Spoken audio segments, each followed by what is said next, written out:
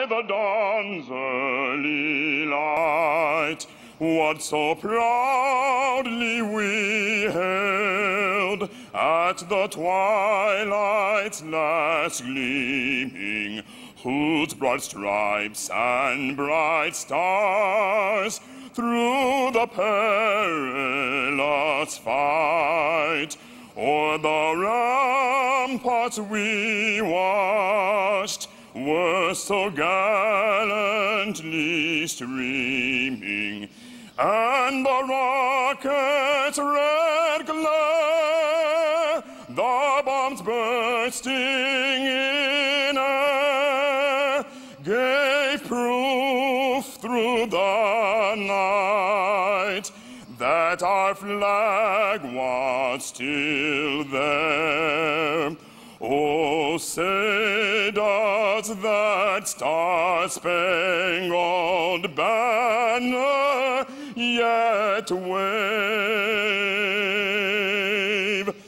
o'er the land of the free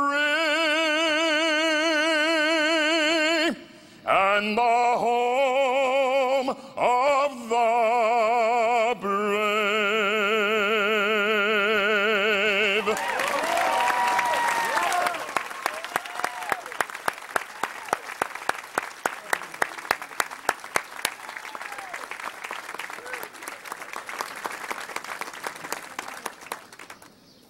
Now, to give us a taste of the atmosphere of colonial America, we have with us this morning the Old Guard Fife and Drum Corps from the United States 3rd Infantry.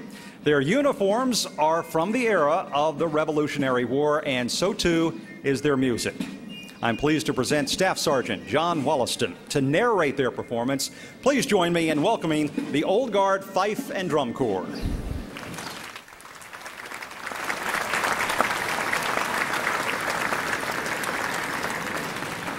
Good morning, ladies and gentlemen.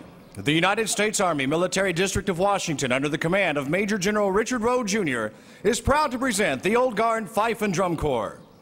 The 3rd United States Infantry Regiment, the Old Guard, traces its lineage to George Washington's original Continental Army, and today serves as the Army's official escort to the President of the United States. In 1960, the Fife and Drum Corps was organized to participate in official ceremonies and to revive our country's musical heritage. This elite 70-member active-duty Army unit performs for visiting dignitaries and heads of state at the White House and throughout our nation's capital. In addition, the Corps travels extensively, averaging nearly 500 performances annually while serving as goodwill ambassadors for the Army across the nation and abroad.